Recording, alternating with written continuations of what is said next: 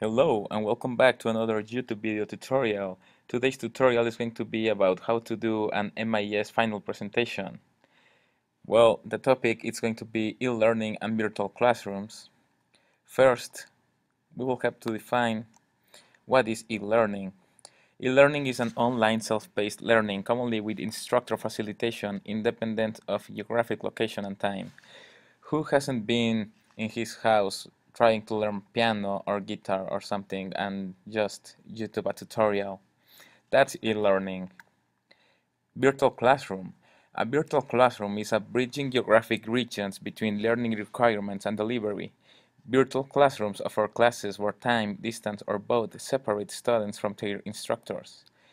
The tools virtual classrooms may include are online calendars, search engines, online help guides, online grading books, exams, quizzes. I think that all of us in this classroom can think about one virtual classroom we all use. That's right. Blackboard, it's a virtual classroom. Now we will talk about the history of e-learning. In 1924, the first testing machine was made. Ohio State University professor Sidney Presey invented the automatic teacher, the first device in electronic learning. It was an abysmal failure. In 1954, the first teaching machine. The Harvard professor Skinner created this machine for schools. In 1960, computer-based training. There was a programmed logic automatic teaching operator called Plato. It was the first computer-based training program. Then in 1966, CAI in schools, the Stanford University psychology professor Patrick and Richard began using computer-aided instruction to teach math and reading to young children in Palo Alto elementary schools. In 1969, the ARPANET heralds Internet. The U.S. Department of Defense commissioned ARPANET to create the Internet. Going on, in 1970, the computer mouse was created, and GUI, helping to define modern computing.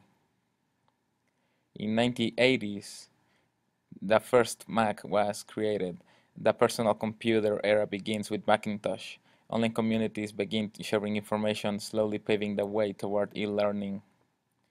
In 1990s, the first digital natives are born. Email takes off. It's the dawn of a new era in learning. Virtual learning environments begin, and e-learning becomes a widely recognized term. In the 2000s, business began rolling out learning courses as a central way to train workers. Authoring tools are more accessible than ever, and a wide range of online learning opportunities are available. In the 2010s and after that, a new wave of e-learning inspired by social media builds momentum. YouTube, Twitter, massive open online courses, iTunes, Skype. Opportunities to connect, share information, and learn from others are found everywhere. As of now, the most dominant and obvious forms of e-learning would be online classes. The book, Changing Courses, 10 Years of Tracking Online Education in the United States, surveyed over 2,800 academic leaders in 2012 in order to find the current status of online courses. Here are some of their findings. In this column, you can see the large increase in the percentage of college students enrolled in an online course. And down here, you can see that 6.7 million students were enrolled in one online course in the fall semester alone. This combination of web-based technology and education is known as blended learning. This is comprised of live virtual classrooms, self-paced instruction, collaborative learning, and streaming video, audio, or text to accomplish an educational goal. Here you can see some of the main reasons schools and corporations are beginning to advance towards a blended learning system. The top three over here would be to improve the ability to personalize learning, there's a potential for individual progress, and to improve student engagement and motivation. Margaret Driscoll, a consultant for the technology corporation IBM, stated, "Using blended learning benefits the learner, the training staff, and the organization's bottom line. blended learning allows organizations to gradually move learners from traditional classrooms to e-learning in small steps, making change easier to accept. Here at Wesleyan, we are all taking this first step into e-learning with the use of Blackboard. As you all know, we are given access to assignments, additional class content, and even the gradebook. This really allows for us to take advantage of technological advancements and apply them towards our education. Other schools have been taking a more aggressive approach towards e-learning that could possibly change all formal classroom settings. The idea is called a flipped classroom, and essentially this is exactly what the name implies. A flipped classroom inverts the traditional system, providing online lectures that can be viewed at home and allotting class time for assignments and activities. Here, students are given the opportunity to learn at their pace and communicate with peers and teachers through online discussions. Then apply what they have learned towards assignments and activities within the actual classroom. Online classes, course management systems such as Blackboard, and ideas like the flipped classroom are just a few of the ways in which the education systems are fusing with technology. And research shows no signs of slowing. In the article, Top 10 E-Learning Statistics for 2014, Christopher Pappas outlines how the e-learning industry is brighter than ever. As you can see, global spending towards e-learning has increased $20.6 billion from 2011 to 2013, and is expected to be over $100 billion by next year. Major corporations found that they were able to save both time and money when they made the change from instructor-based training to some sort of e-learning. It has been projected that over half of all college classes will be e-learning based by 2019. Here you can see that e-learning is not restricted to the United States. It has high annual growth rates that are projected to produce massive amounts of money throughout Europe, Asia, and the Middle East. This allows for businesses and schools to tap into the knowledge from some of the brightest minds throughout the world. This has been seen with the development of MOOCs, or massive open online courses. Essentially, these are open lectures from some of the most prestigious universities around the world. For example, here's a course on computer science from Harvard University.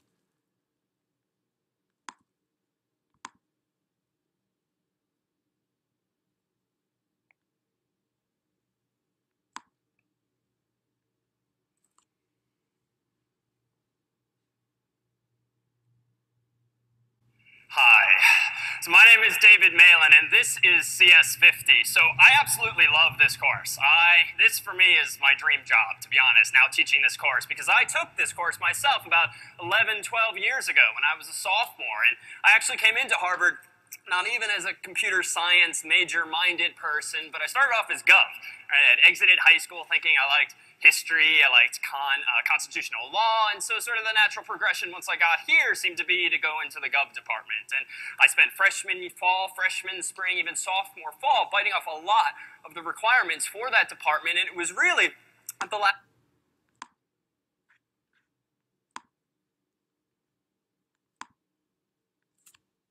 So as you can see, this is an actual instructor at Harvard University teaching a course in computer science. I don't know about all of you, but I don't think I would have ever imagined I would be listening to a Harvard lecture. It's exciting to think about how incredible of a resource this could be, as we could spread and receive knowledge from some of the most intelligent people. But the most amazing thing about these e-learning techniques is that once students are provided with the information, their retention rates have the possibility of rising up to 60%. Showing that e-learning is much more effective when it comes to how much knowledge is acquired during the learning process. Now that we've discussed some terms and e-learning basics as well as some history, we'll finish up by talking about the future of e-learning. Einstein said, "Your imagination is a preview of coming attractions." Years ago, learning was the equivalent of copying and memorizing from physical books. Back then, I'm sure it was difficult to comprehend and imagine how far we've come with the internet and learning. So what does the future hold? In an article by Dana Rosen titled E-Learning Future, What Will E-Learning Look Like in 2075? She said that we can only imagine an increased use of MOOCs, or massive open online courses, virtual technologies, and mobile learning. We'll touch on these as well as another in a little bit after we go over a few projected statistics and what benefits from e-learning the future will provide us. On to the statistics. Currently, 46% of college students are taking at least one class that involves e-learning, and this will be up to 50%, probably more, by the year 2019. Also, over 40% of global Fortune 500 companies are using e-learning, and this is increasing each year. Example, Northwestern Mutual, which is number 110 on the list of 500, uses a program called ExamFX, which is a series of study materials, both online and an application for your iPhone, that enable you to study for your licensing exams for both insurance, retirement, and securities. Now we're going to talk about a few things that e-learning will allow us to do in the future. First, feedback. Most modern technology gives teachers and managers, as well as students and employees, instant and timely feedback, which can be used to pinpoint where the learner and the course itself need to improve. Second, more personalized courses. Teachers and managers can now see how individuals are learning best, which will result in more personalized and engaging courses. Modules can be custom tailored to fit individual needs of the learner, and sometimes the course program does this itself. For example, Northwestern Mutual, with their securities exam, the questions that you miss on the chapter quizzes are then funneled into the flashcards that you can use right before you take the exam. Third, tracking learner patterns. We can easily track learners from start to finish now. This will help determine which course or courses are improving retention and which ones are irrelevant. Then, decision makers can decide where to devote their resources to the courses and/or aspects that are being effective. We can then learn about the individual learners and the learning groups as a whole. Now we're going to talk about some trends that we could expect to see in the future. First, MOOCs, or Massive Open Online Courses, which are closed licensing for course materials. Currently, this is free for students, but it may not be in the future. Georgia Tech recently unveiled the first all-MOOC computer science degree, which is roughly $7,000, which is a heck of a lot cheaper than what we're paying. Another trend that we can expect to see is mobile learning, or M-learning. Online courses will be accessible on mobile devices. There's a couple examples, that one of them from eLearningIndustry.com and one of them from myself. First, a teacher could theoretically take a class on a little trip. They could take measurements, make calculations, and then input into mobile devices. Then they could use this data as part of the next lesson in class. This is real world and it's practical. Another example is Northwestern Mutual, with their ExamFX program, uses mobile learning because it allows you to take the flashcards and the chapter quizzes with you on the go. A third trend that we could expect to see, virtual technologies. First example, Google Glass, which basically makes you RoboCop. Very cool. Immersive multimedia is what they called it on eLearningIndustry.com. The future can incorporate more recreated sensory experiences because people learn in different ways. And the fourth most common trend that we can expect to see in the future that I found with the research that I did, gamification. Basically, simulated games are involved in the courses. This enables controlled problem solving and strategy development, and you have immediate feedback with a reward, which can include points, badges, or virtual currency, for example. Alright, now I've got a timeline to go over. This timeline was created in 2012, so bear with me. 2013, the LMS market surpasses 600.